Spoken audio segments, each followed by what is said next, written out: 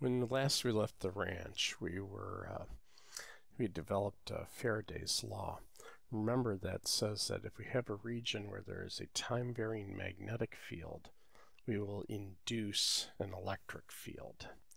So in the case that I have illustrated here, if we have a time-varying magnetic field, a magnetic field that is increasing, pointing out of the screen, it'll induce electric field lines that are oriented as clockwise circles that just close on themselves.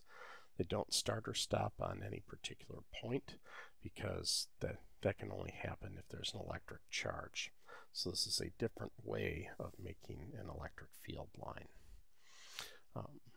We had also worked out that if we integrate E dot ds, so here I can pick a small path. Here's a differential displacement ds, and I will make my path of integration counterclockwise following an electric field line.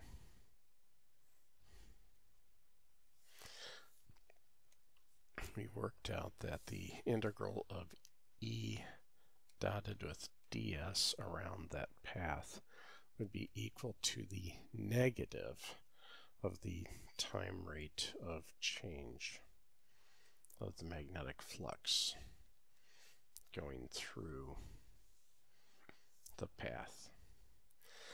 So we recall this to set up the next issue, which is going back and revisiting Ampere's law.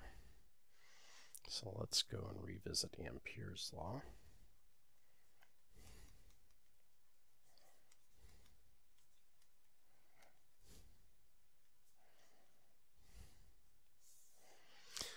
So if you remember there, what we had at that point, so if I had a current I, we had worked out that it would make magnetic field lines that were oriented as circles, again, not starting or stopping on any point, because there are no magnetic charges that we know of.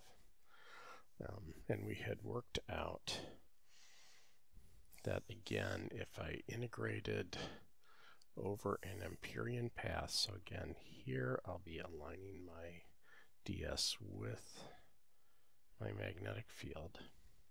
So remember, the direction of the magnetic field is given by the hitchhiker rule, the right-hand rule using your thumb with the current.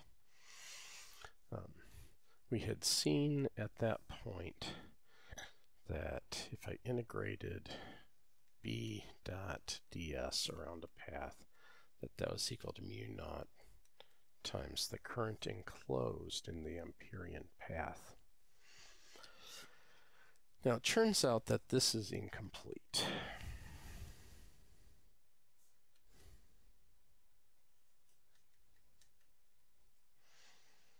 To see that, oops, sorry about that. Let's visit what I like to call the capacitor problem.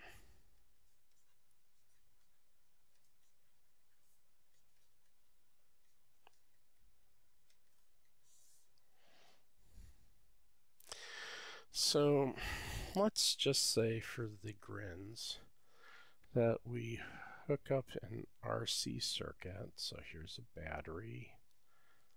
Oops. And let's put in a, whoops. Have to excuse me, they've retooled Notability on me just a little bit. We'll have a switch that we will be closing.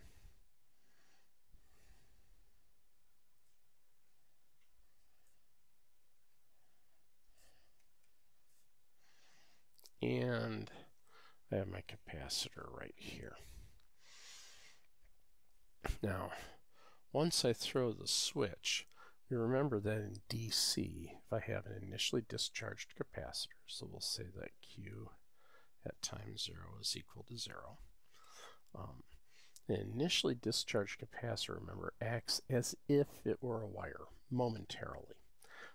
Obviously, no current can flow across the capacitor, but since there will be no potential difference, we'll be able to pull max current through the circuit. So the current is going to start out at the battery voltage over the resistance, and it will exponentially decay down to 0.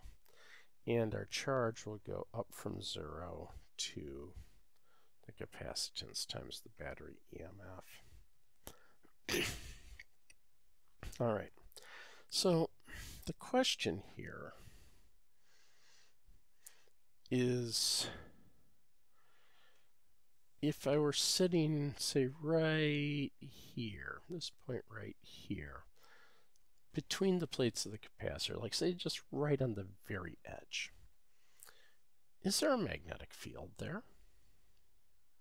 I'm going to think about that one for a second and pause the video, think about it, and we'll get back with you. Okay, so here's the issue. If I zoom in real big on my capacitor here, so, and just draw some enormous plates.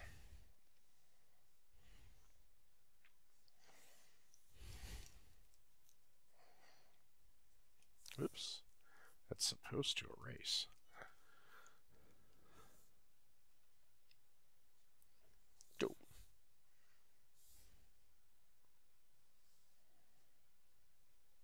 All right, there we go. So there's one enormous plate, and let me make it far enough away that we can clearly see both plates. And I'm making the plate square mostly just because I suck at drawing. Okay. So here's our point of interest right here. Now, we could be tempted to use Ampere's law here and say, well, I can go ahead and draw myself an Amperian path. Oops. Let me like this. I can go ahead and do my integral b dot ds. I'll just pick my ds to go like that. It won't matter. Ampere's law is going to tell me this is equal to mu naught times I enclosed.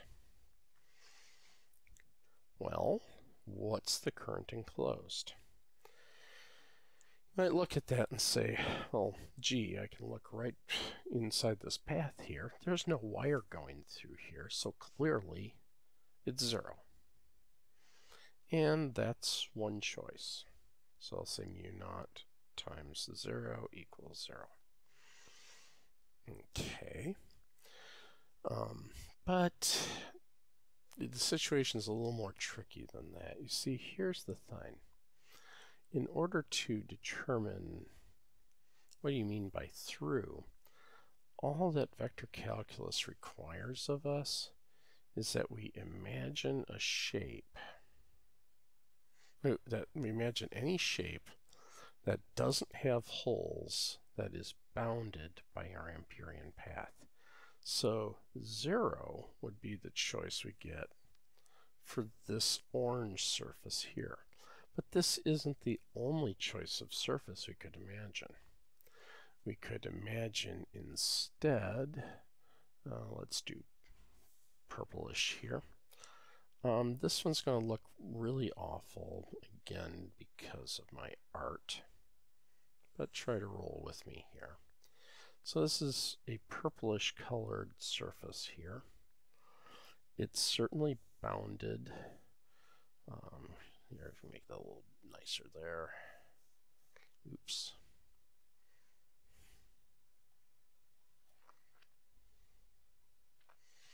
It's certainly bounded by the Amperian path. And I'm trying to envision this as looking kind of like, say, the the baked surface of the top half of a hamburger bun or something like that. So the blue surface is not share any space whatsoever with the orange surface. Instead, it's looping up and around like a big bubble, going around, but crossing through the wire up here. Remember our wire, we said, was carrying a current I down. Alrighty, well, if I go ahead and do my Amperian path integral, then I get mu naught times I, which is definitely not equal to 0 for my purplish path. For my purplish surface that's bounded by the same path. Now, in order for math not to be broken, I have to get the same answer either way. So we've got a problem here.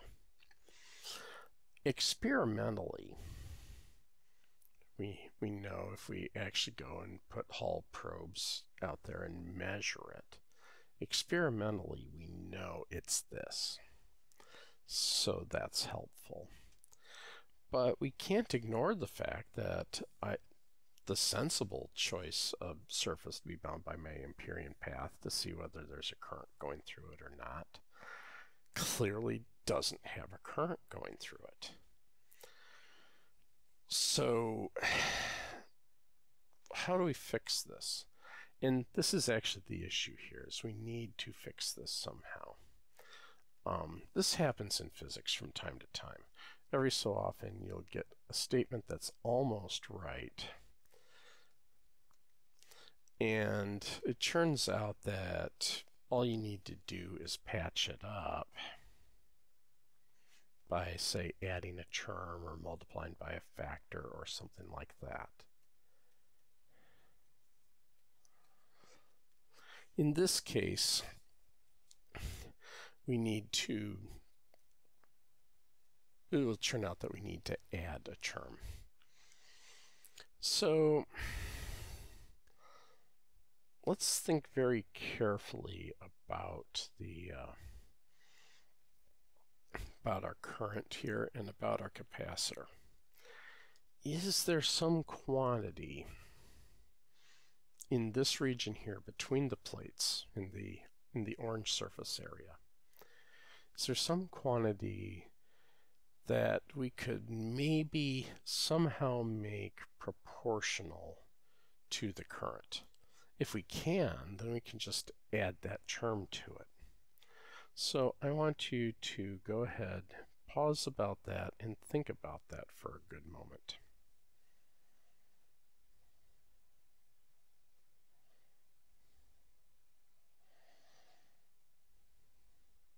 Okay, the answer is yes, there is.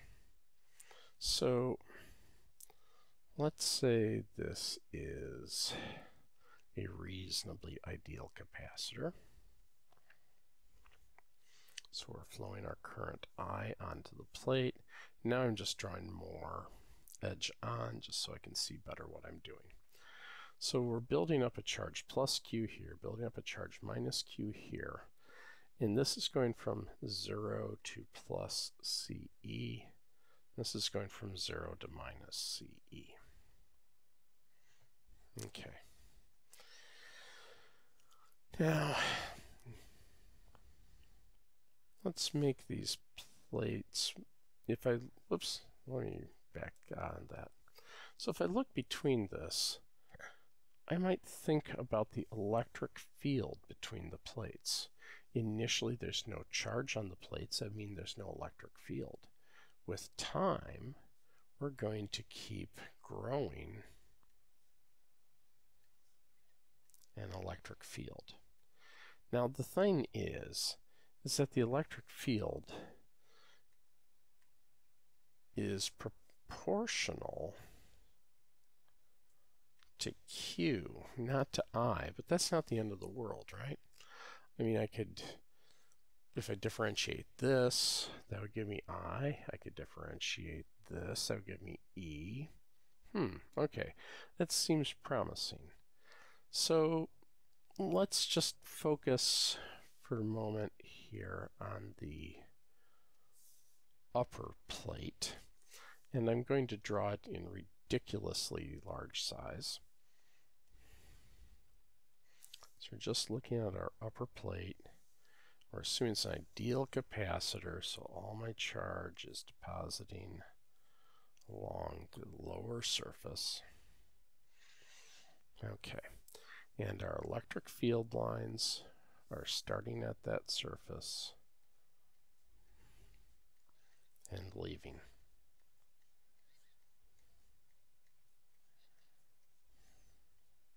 Like so. All right. So let's go do Gauss's law. This has planar symmetry. So the surface of choice would be a Gaussian pizza box. Now remember the conventions of physics art. When we draw like this, we usually are drawing in cross-section. And so when you see something like this, you should be thinking that's projecting in and out of the screen in 3D. So you're looking at a pizza box shaped Gaussian surface.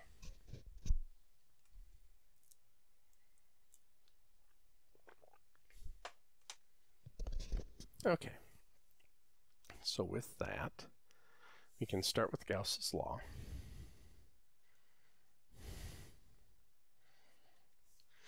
In which says that the surface integral of E dot dA is equal to the charge enclosed over epsilon naught.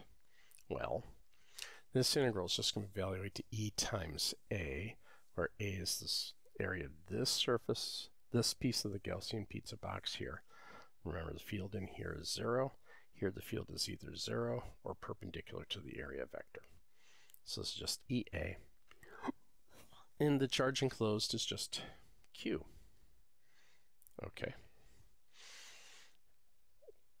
So following that along, I can write that Q is equal to epsilon naught EA.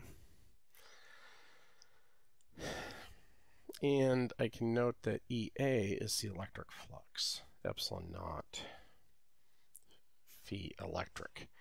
In this video, we're going to have to be very careful about that.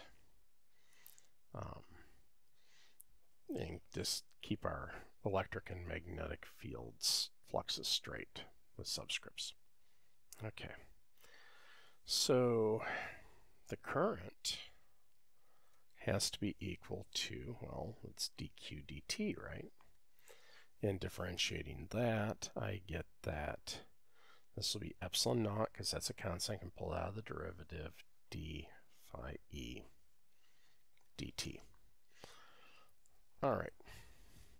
So going back here, the current in this wire right here is equal to epsilon naught times the time rate of change of the electric flux between the plates. For historic reasons, this, excuse me, this value here gets called the displacement current, which is an absolutely amazing name, except for the fact that it's neither current nor is there being anything being displaced. So other than that, the name is perfect.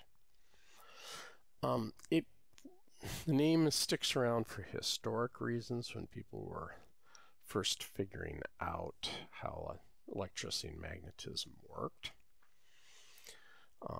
They envisioned that the way electricity and magnetism worked, what we would now call the electric and magnetic fields, they were envisioning as vortices in a hypothetical fluid that was called luminiferous ether. Sorry about that. Oh, okay. this model, since this is the first and almost the last time you'll have heard the phrase luminiferous ether, you'll hear me mention it again briefly when we talk about special relativity. You can probably guess that the luminiferous ether model got discarded into the ash bin of history, and you would be correct. But the name stuck around. They were kind of imagining swirls of this ethery thing moving between the plates. But it's not actually a thing, but it is a useful illusion to give yourself. So what we can imagine doing is I've got my plates here, and we can say that the wire here and here are both carrying a current I. And now I'm going to be drawing in this purplish color here. I don't want to imply that these are electric field lines, so let me try it like this. And what we're imagining is that you have a current of something. And again, keep in mind this is totally imaginary. This isn't really what's happening, but it's a useful picture for thinking about it. We'd say that this is the displacement current between the plates. So we have actual physical current in the wires here. We have displacement current between the plates. And we say that this displacement current is at all times equal to the actual physical current. Now again, this isn't what's actually happening here, but we're getting close. What is happening here is that we have an electric field that is varying with time, and what we'll be heading toward is that a time-varying electric field induces a magnetic field, which isn't too surprising since we found that the reverse was true already. So here's how we can patch things up. If we go back to Ampere's law, way that we could patch it up is to say that the integral of B dotted with ds is everywhere equal to mu naught times I plus this hypothetical, and that doesn't really exist, made up displacement current thingy. So if we look here in the region where I did sort of the lilac surface, we've got physical current going through here to the tune of I. In this region here where I did the orange surface, we don't have physical current, but now we have displacement current running between the plates.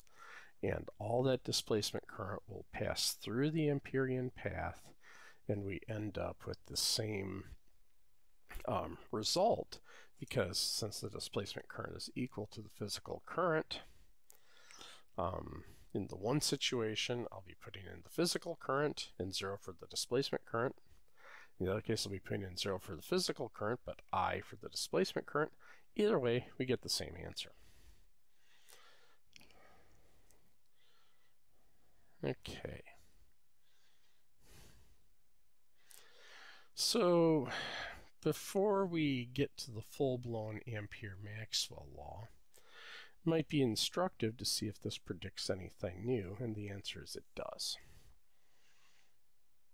So let's go look edge on onto our charging capacitor, like so. Right? So we're carrying a physical current I, and then between the plates we're going to say that we have this hypothetical displacement current.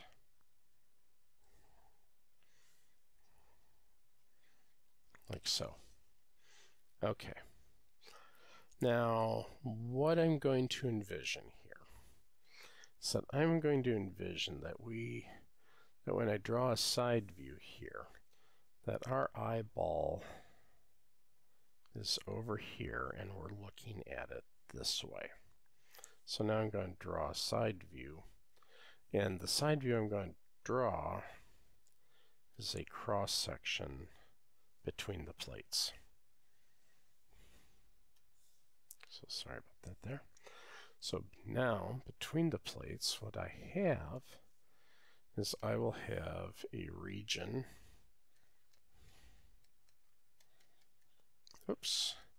a uniform region of displacement current that's going into the screen. Now, from right-hand rule perspective, we treat displacement current just like we would treat physical current. So take the thumb of your right hand, point it into the screen, and you'll see that we should be getting magnetic field lines that are swirling clockwise.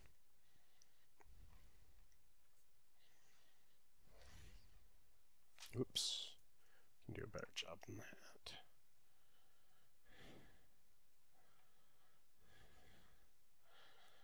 And then we'll start to fall off in strength as we go away. All right. So these are all going around clockwise. And let me demarcate where the actual capacitor is. It's right there. Well, I tried. This line and that line are, let me try a little better. There we go. That's the actual physical capacitor plate right there. Its shadow. Okay, so if I wanted to find the magnetic field strength outside, I would go ahead and pick an Amperian path that follows my magnetic field line. So this is some distance r from the outside. And I could say integral b dot ds equals mu naught times I plus I displacement, and the current is 0. And I should also probably say enclosed in the path. But all the displacement current is enclosed in the path, so that's good. And the displacement current is just equal to I, so this will be b times 2 pi r equals mu naught I. And so we get that b is equal to mu naught I over 2 pi r if we're outside the capacitor. And this is perfectly in keeping with what we've seen for a wire. So that's good. Now, let's instead, oops, sorry about that.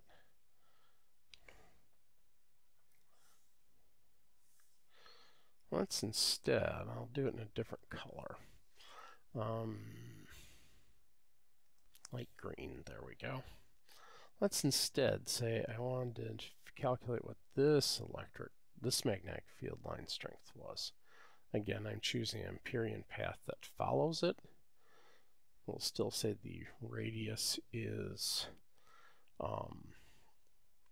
let's call it little r.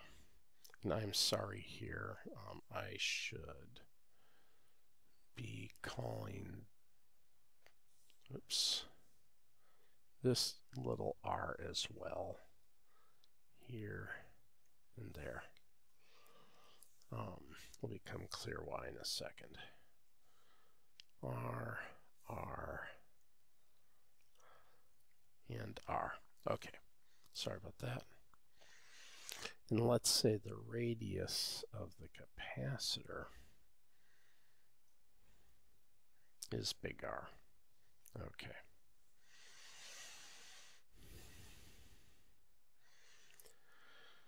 So let's go ahead and do Ampere's law again. So now, whoops, that's the wrong green. It's that green there.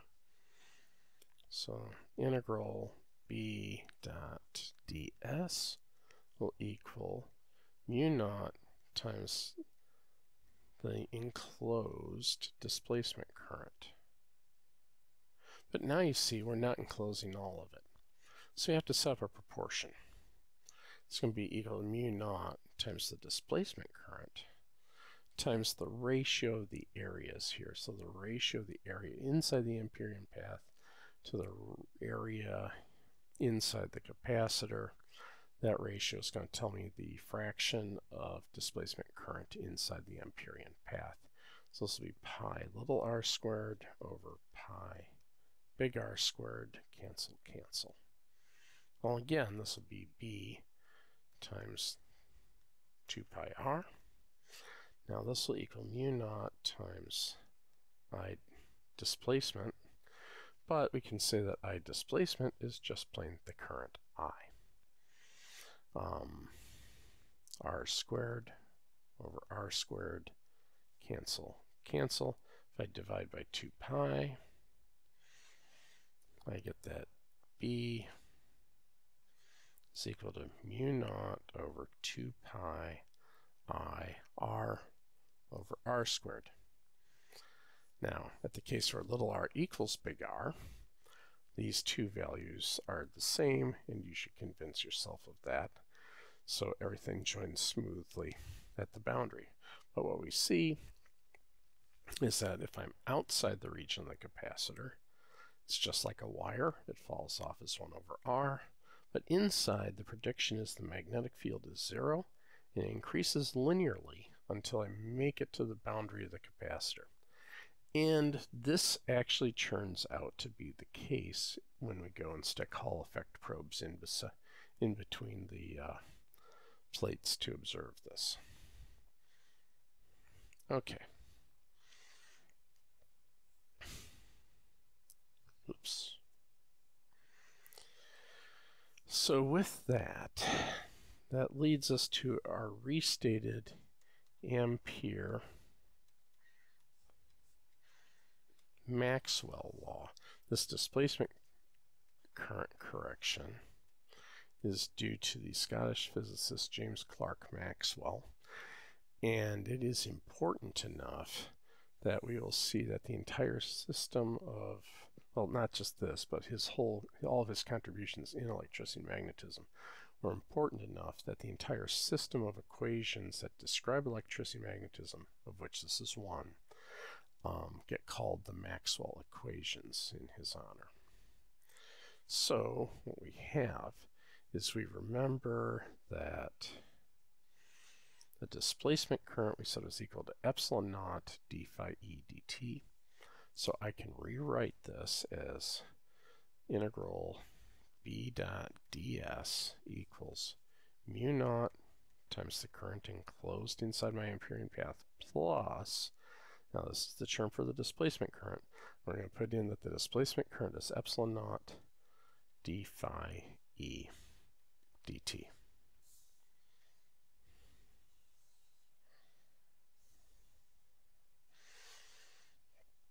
And this is one of the 4 key Maxwell equations. All right. So at the moment we have 3 of the 4 Maxwell equations. We've seen Gauss's law for electric fields already. We now have the Ampère-Maxwell law, and we have Faraday's law. There is, it turns out, a Gauss's law for magnetic fields. So again here, I want you to think for a moment about what that could possibly look like. Go ahead and pause the video and come back when you've got something.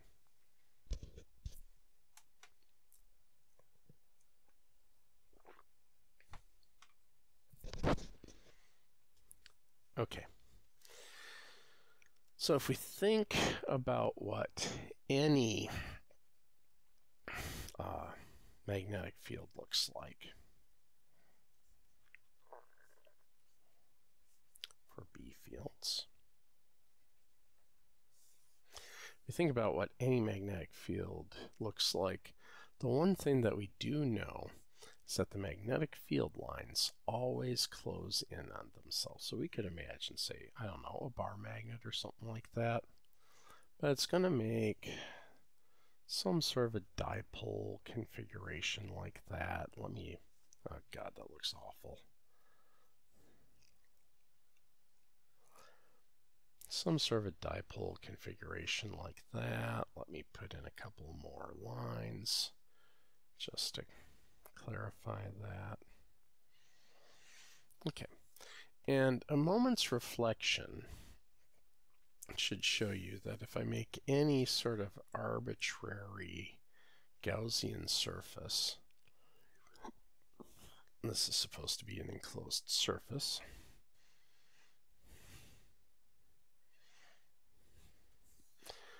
as many lines have to go in as go out. This is because there are no magnetic charges that we know of.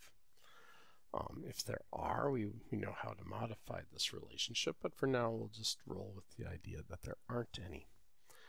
And so what we get is, since as many lines go in as go out, the magnetic flux going through an enclosed surface that doesn't have any holes always has to be 0. Okay. So this gets us to the Maxwell equations.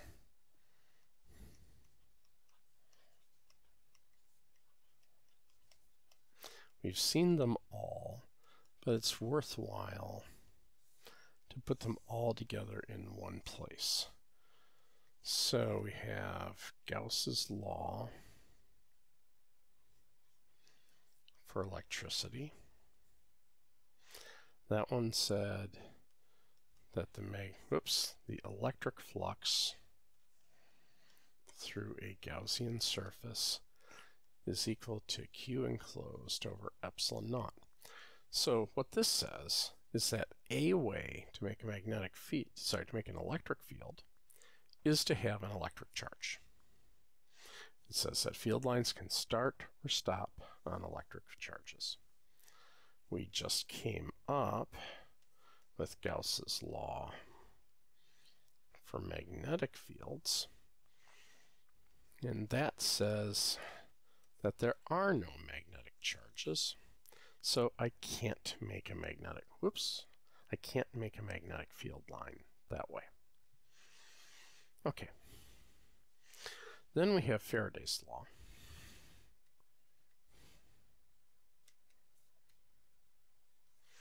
Faraday's law says that for some closed path, integral E dot ds will be equal to minus d phi b dt. So this says that in addition to having electric field lines start or stop on electric charges, another way that we can make electric field lines is we can have a time-varying magnetic flux, but those electric field lines will have to loop back on themselves. And then finally, we are left with the Ampère-Maxwell Law.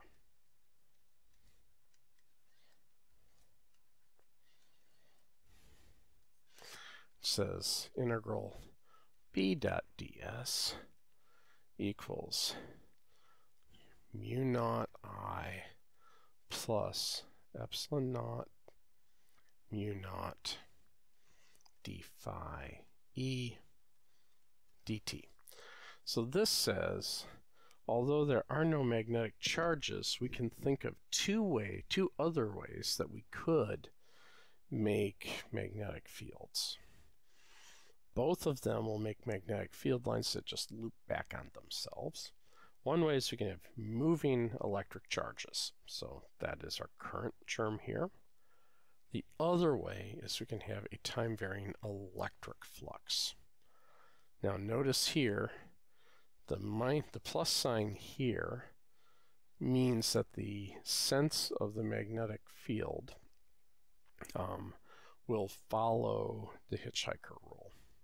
So think about the direction of the displacement current, put your thumb in the direction of the displacement current, that will be the orientation of the magnetic field line. With Faraday's law, we have to use Lentz's law to tease out the direction of the electric field lines. This is an absolute triumph of late 19th century physics.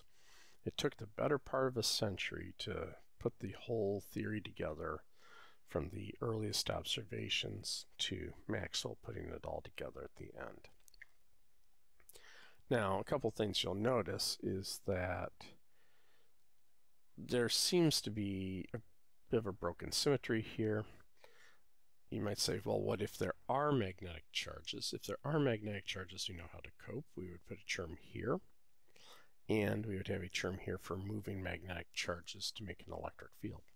But we're going to say that they don't exist because we've never seen them, and the experimental evidence and the evidence we have available is that if they exist, they're so rare that for all practical purposes we can ignore them. All right, so there's something else though. If you look at this, this says a time-varying magnetic field can make an electric field. Well, let's say this is varying in time, like say a sine function or something like that. That would mean that our electric field would look pretty cosine-y. And then this here says that a time-varying electric field would make a magnetic field. Well, we've got cosines, and then we're going to have a derivative. So that magnetic field itself would be oscillating. So we can have situations where we can have, if we have an oscillating magnetic field, it'll create an oscillating electric field, which in turn creates an oscillating magnetic field, and so forth. This is going to give rise to the electromagnetic wave, which will be the subject of the next class. However, before we go on that, I do want to show that maybe there's also even a little more going on than meets the eye. One of the things we'll see in the next class is when we work out the speed of this electromagnetic wave, it'll be 1 over the square root of this number. And it'll turn out that this will pop out purely from considering these laws of physics, without regard to who the observer is. So this makes the seemingly crazy prediction that everybody measures the same speed of light. If I'm driving along past you at some significant fraction of the speed of light, and we'll ignore the fact that the impact of my vehicle into the air would cause thermonuclear explosions. If I were driving past you at some substantial fraction of the speed of light, and I turn on my flashlight, and I measured the speed of the light coming out of my flashlight, and you measure the speed of light coming out of your flashlight, we would both have to get the same number. If it makes you feel any better, and it probably doesn't, but if it makes you feel any better, we would disagree about the color of the light coming out of the flashlight, so at least there's that. But we would both have to agree that it's going at this speed, the speed of light, which seems to be a very special speed, because everybody agrees on it for light, no matter what the source, no matter how fast the source is moving. This seems crazy, but it turns out to be experimentally verified. So, to give you a little taste for how there might be just a little more going on than meets the eye, I had alluded in class that if we have a magnetic field, I alluded in class that different observers are probably going to have to disagree on what electric and magnetic fields look like. And so this is going to give rise to what's called the Lorentz Force Law. So here I'm just drawing myself a uniform magnetic field going into the page.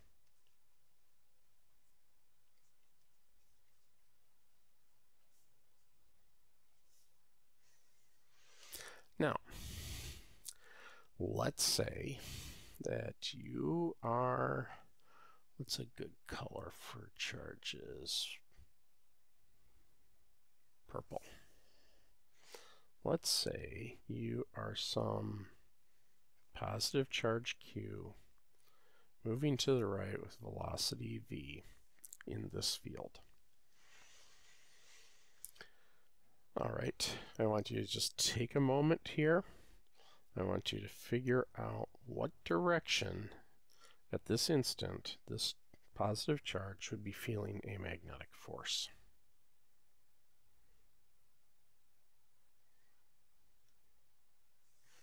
Okay, hopefully we all agreed that the magnetic force felt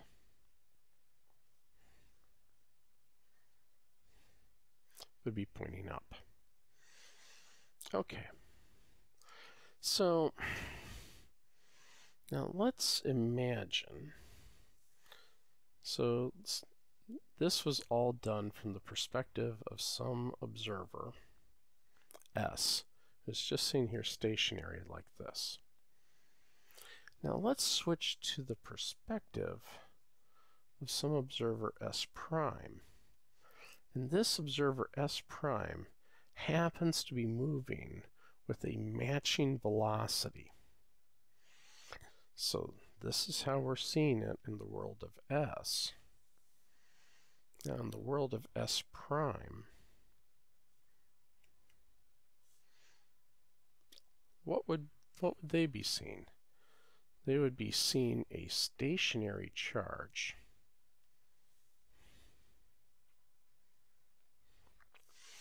and because all observers have to agree on the forces exerted on something, they would also say that they measured the same force on it, even though in their frame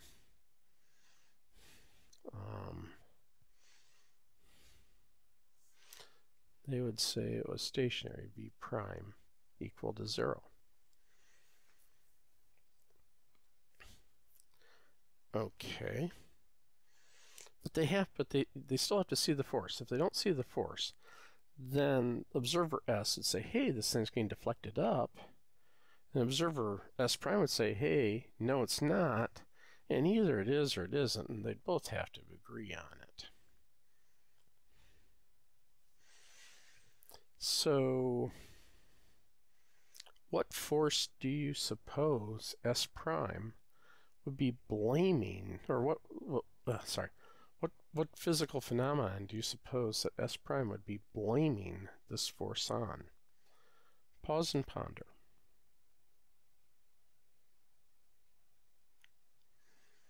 Okay, it turns out that the only way that S prime can argue that this is being deflected, since the velocity is 0, the magnetic force is 0, there is no doubt about it. He would say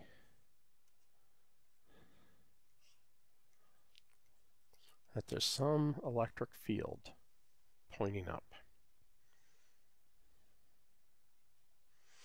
And that this electric field that we're measuring here, E prime, would have to be equal to V cross the old B.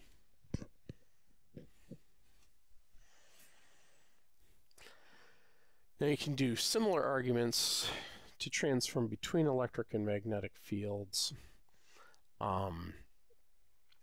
The transformation to figure out, so you can, if there happened to already be an electric field in here, then the primed field would be the existing field plus V cross B.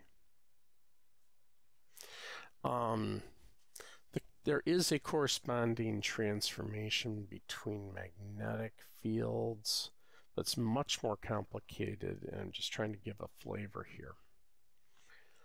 But in a certain sense, what the Lorentz Force Law says, when we write down, we say that the force that some charged particle feels is Q times E plus V cross B. The text suggested that this was just simply adding the electric and magnetic forces together. And as you can see, there's a little more to it than that. Otherwise, we wouldn't be naming it after somebody. A way that we can look at this is to say that to the charge, all forces are, some are electric, but observers moving at different velocities will disagree on what the electric field strength is. And also they'll disagree on what the magnetic field strength is. So in the regimes that we've been looking at so far, where everything's moving slow compared to the speed of light, keeping the electric and magnetic fields segregated was valid. But as things start to move faster, it turns out that we have to be a little more careful. And that'll be more correct almost to say that you are experiencing an electromagnetic field, a combined electromagnetic field, rather than an isolated electric and an isolated magnetic field. So, oops, wrong color there. There we go. So all I wanted to do here is just show that there's a little more going on than meets the eye. What we're seeing is that different observers are having different experiences of the electric field around them. But if you remember, our understanding of fields is that a field is a property of the thing called space. So this means that it must be the case that different observers are having a different experience of space. It also turns out that they have a different experience of time, but that will be for a couple of classes from now when we start to build up relativity. So I will see you all in cyberspace soon. Catch you later.